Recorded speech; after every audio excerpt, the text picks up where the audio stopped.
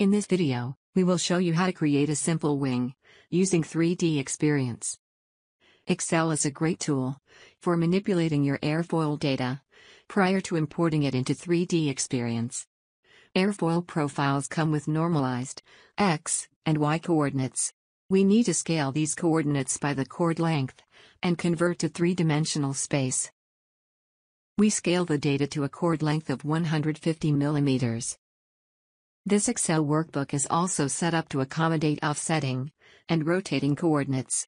In the approach we are using, the offsets are 0, but the coordinate system is rotated. The data has been arranged in the format required by 3DEXPERIENCE. However, we only want the resulting data. So, we simply cut and paste the resulting data into a separate Excel file.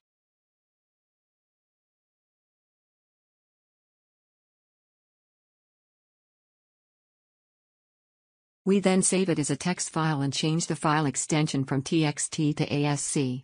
In this format we will be able to simply drag the file into 3DEXPERIENCE. In 3DEXPERIENCE, we have created a 3D shape with a general layout of our plane. We have also created publications for the key features. These include a point at the origin and the end points of the leading edge of the wing. We will use these to position our airfoil profiles. We have also inserted a 3D part for the wing's aero surface. This is where we will create our surface geometry. We can use the digitized shape preparation app to convert the airfoil data into geometric points. After double-clicking on the 3D shape in the aero surface part, we insert a geometric set.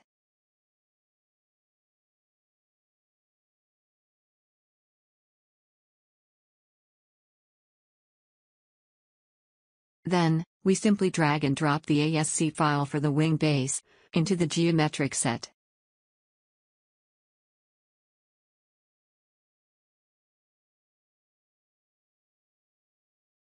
The symbols can be difficult to see, so we will change their visualization.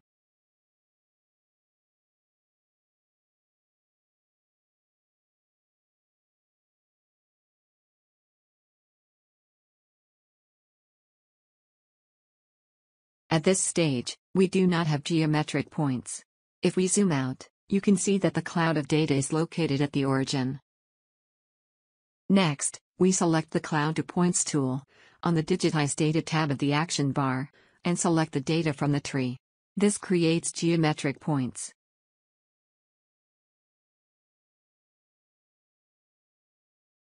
Now we can translate the points to the base of the wing.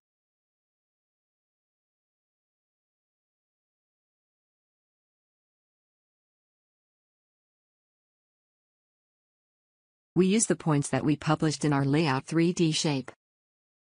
By keeping the link, our wing surface can be modified by editing the simple layout.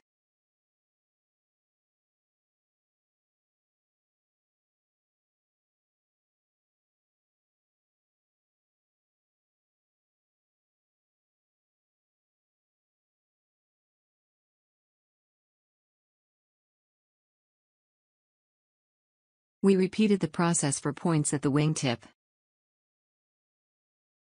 After switching to the Generative Wireframe and Surface app, we can create splines through these two sets of points.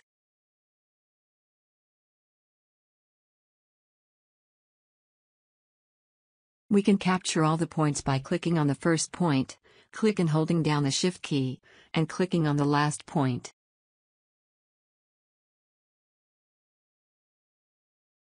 Again we repeat the process for the wingtip. For our next steps, we want to make sure that only the splines are visible.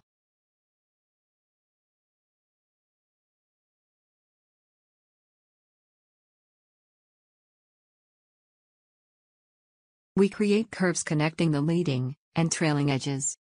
These curves will be used as guides when we create the surface. If we had a more complex wing shape, with more aero profiles, we might need to create splines for the guide curves.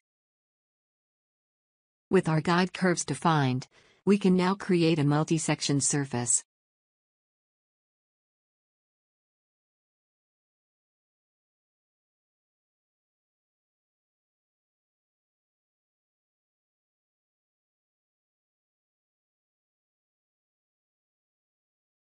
We need to close the tip and the trailing edge.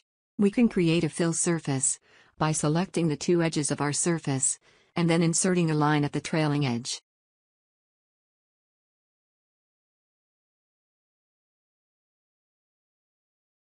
After using a similar process on the trailing edge, we now have 3 surfaces. The last step is to perform a join operation.